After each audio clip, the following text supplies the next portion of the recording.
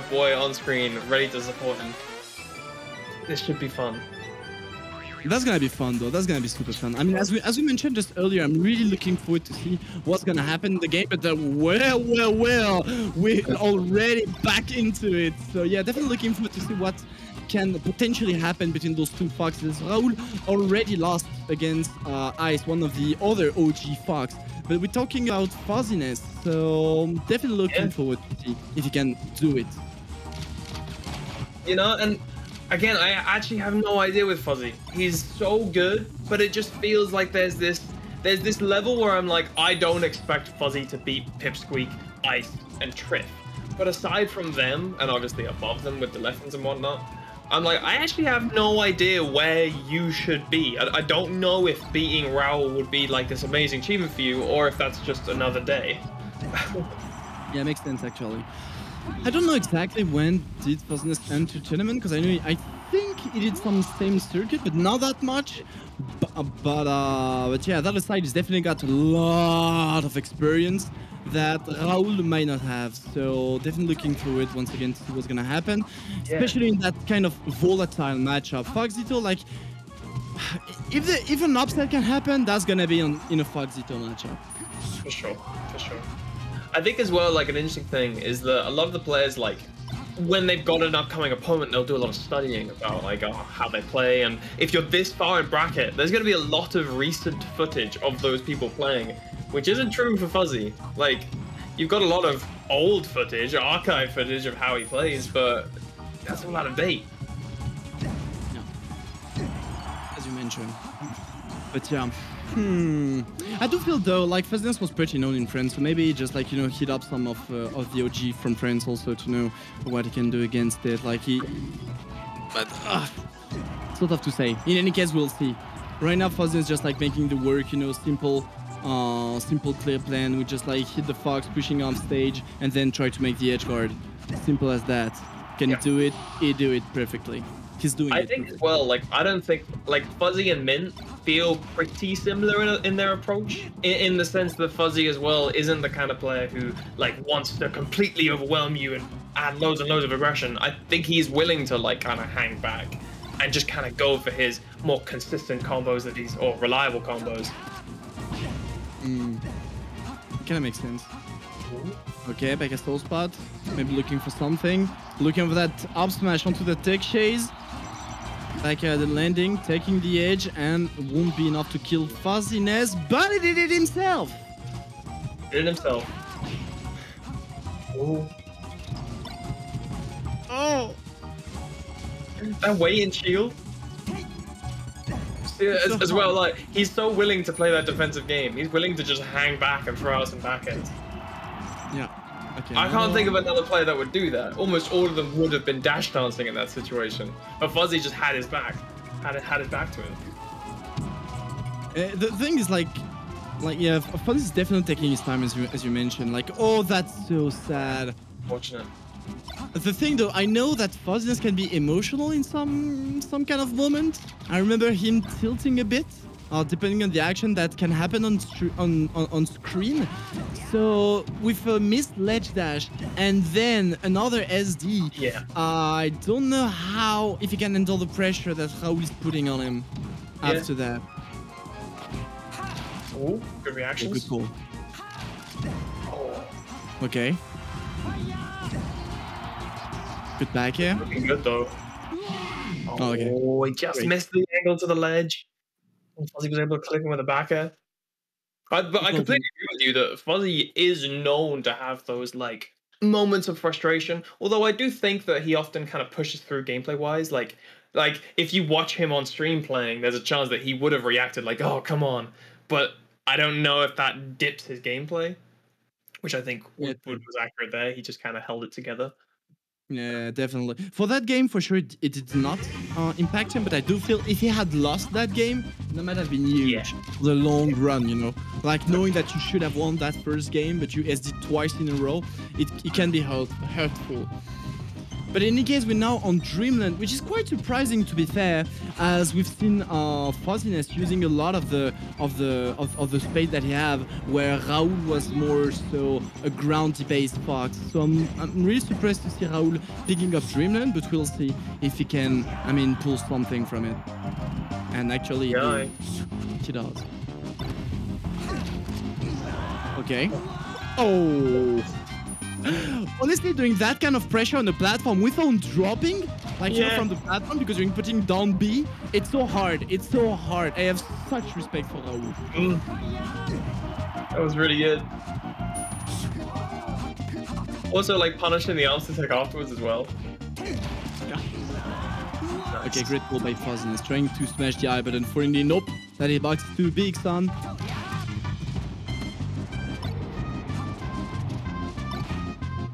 Okay. Raoul's trying to calm down his gameplay, by the way, like compared to what he was doing on Battlefield, he's definitely using Dreamland as it with his own advantage, like a bit of mimicking the gameplay of Fuzzyness, you know, making some wall of back air, waiting a bit, using his shield a bit more, trying to use those platforms.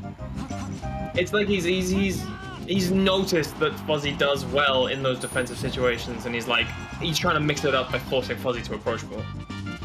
Yeah, true. Yeah, it makes definitely sense. I agree. That's a good run up shot. Yeah. He did what Ice did to him. I'm so sorry, but Raoul get caught so many times by that specific roll against Ice. So seeing him, watching him just doing it afterwards, it made me laugh. I'm sorry, guys. You love seeing the players learn. Exactly.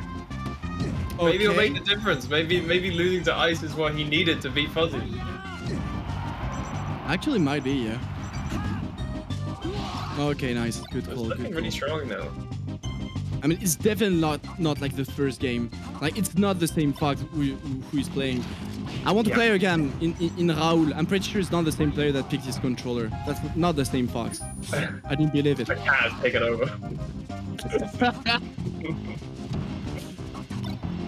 Okay. Okay, good grab. Good up air. Back in now. Yeah, this is completely different.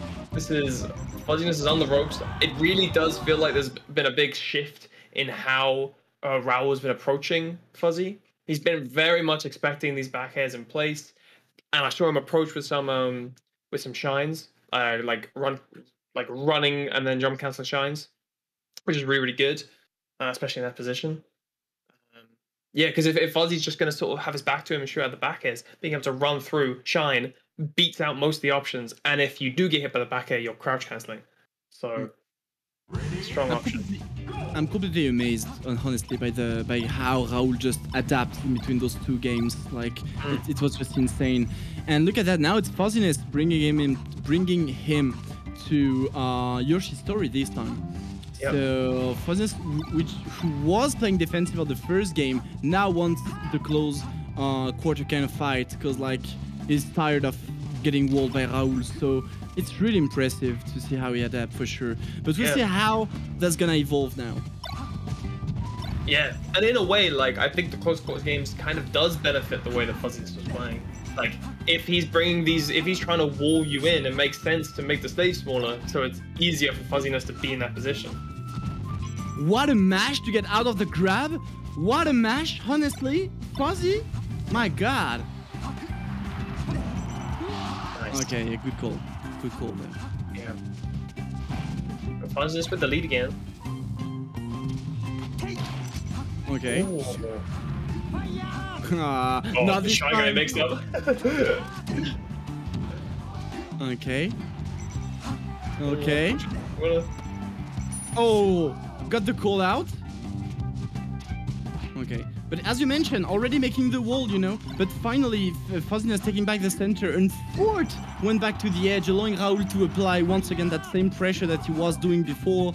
Nice drift, avoiding the up air this time, but falling down to the shield, get grabbed. Nothing much though. Unfortunately, Fuzzyness cannot stop Raoul. He cannot, lock him up, if that makes sense. Yeah, it looked like like I noticed there was like 3 tournament winners in a row. And it looked like he may have been getting a bit frustrated with those tournament winners and not exactly paying enough attention to what Raoul was doing and just getting caught up on those errors. Yeah, makes sense. Makes sense. Okay, good call by Fuzzyness. The wait. Oh, they're both rolling from the edge. That's. Oh no. Who's gonna get the other roll? Who's gonna get it? It's. Oh la la. This is Raoul's chance to pull ahead. I don't think Fuzzy's playing. He's playing quite recklessly. He's been making quite a few technical errors. No. But sometimes this is all you. Sometimes just taking the stock is all you need to stop the bleeding and to kind of reset your head. I agree. Okay, interesting choice. The side B. Okay, Fuzzyness traps again. Reading that. Oh, good call. Low percent going for the up air to juggle your opponent instead of throwing him off stage. This time though, bad DI on the back air will be enough for Raoul to take the kill with another one afterwards. Yeah, for sure. Let's see if Fuzzy could, like, because he had the lead. He started with the lead. Oh, Fuzzy. I think that was a fine call out. There's been a lot of times that Raoul's going to ledge in those situations, so I'm not displeased with the decision. Yeah, I understand. But the thing is, like, it's just like, you know, once again, like, he cannot trap Raoul. And look at that, he just like all of the space. He dashed back to the center of the stage, allowing Raoul just like straight up dash into the center. And look at all the punish that Fuzzyness is taking because he let Raoul work forward. Where he's waiting, unfortunately. Like, I can understand the fact that he's waiting for Raoul to attack and then make a whiff punish or something, because Raoul is quite offensive during those kind of moments. But, yes. He's just been running in that space. As you say, he's just been taking that space. Fuzzy's been taking the space, trying to call out some approach and whiff punish, but Raoul hasn't been buying. Yeah, that's the thing. The roll once again! He didn't learn. He did not learn. Ooh. Let's get neck and neck. Fuzzyness is in the corner. Nice. Ooh. That was a tough packet to find, but he did find it. Yeah. Okay. So Raoul take the second game, but that was a close game again. Like, this game was close for sure. Yep, it was. It felt like one of the difference makers was how Fuzzy was on the edge compared to how Raoul was on the edge. Like, Raoul was doing a really good job with his ledge dashes. He wasn't tournament winning a lot like Fuzzyness was, with actually returning to stage as well. His recoveries were really, really solid. Whereas Fuzzyness got called out a bit more, at least on that game. Yeah. Back to Yoshi's again. Yeah, but I feel like Raoul definitely hit the confidence onto Fuzzyness. Because, like, once again, like, Fuzzyness letting all of the stage, like he was such a high percent, you know, so we'll see. But right now, Fuzzyness is trying to play as much as, not really defensive, actually, just in the weight, as you mentioned earlier. Like, you know, just jumping onto the platform. If you want to catch me, just come and jump. He's gonna play the long game if he needs to. There's no problem for that. What a smash DI, though, from on the up air, okay. But yeah, we'll see if Raoul will lose patience. And I do think Fuzzyness is really good at forcing his opponent to lose patience.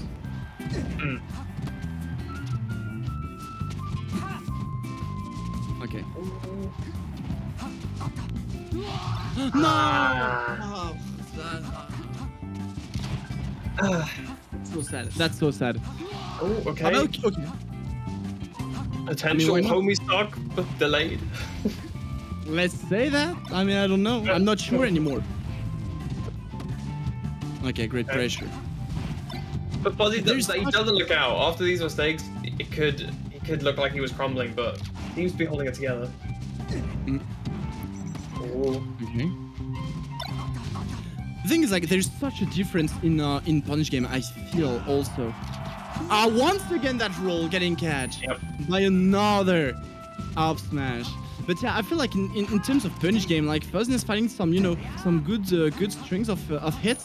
But I do feel like Raoul is definitely building more percent when he can. So on the fact that Fuzzyness is getting a good advantage, like, it's because he's winning more and more neutral situation right now. Agreed. Oh. Okay. Oh, that was a close one. Okay, Raoul in the way this time. Finally with punish and get the kill. Okay. I felt like at the start of the game, on game 1, like Fuzzy's tech chasing was really strong. And I feel like now he's kind of resorted to more of those like reads that we were saying with the roll reads in. It feels like he's been going for that a little bit more. Which I'd kind of like to see the returns of the tech chasing. I was trying to catch some of the movement from Fuzzyness. Fuzzyness, by the way, which is showing us right now that Super Smash Bros. Melee is a platform fighter beforehand. Because like he's using all of the platform, jumping from one to another every single time. Is remembering us like first and foremost, there is platform. That's what it is. It's a platform fighter. Exactly. And he picked Yoshi's, so the platforms are closer, so we can take advantage of them more. Okay, good call. Good call. But in any case, it was definitely for Fuzzyness to do that, like using the top platform as he did. Like, I loved how he just, you know, gained time on the side platform by jumping, and suddenly jumping on the top platform to the other side platform to find a gap onto the defense of Raoul. And we're just like playing super nicely with the platform. And Raoul, as we mentioned earlier, actually, he's way more of a groundy fox. Like, he stay on the edge, you know, like on the stage. He has to. Yeah. So, yeah. Interesting. Yeah. And obviously, to counterattack the fact that your opponent is using a top platform, where do you go? Pokemon Stadium. Just remove the top platform. Exactly. And it's working out so far. Fortunate. I've seen quite a few of them as well. Yeah. You don't want to see that in game 5. You don't want. You don't want to. Oh. Okay.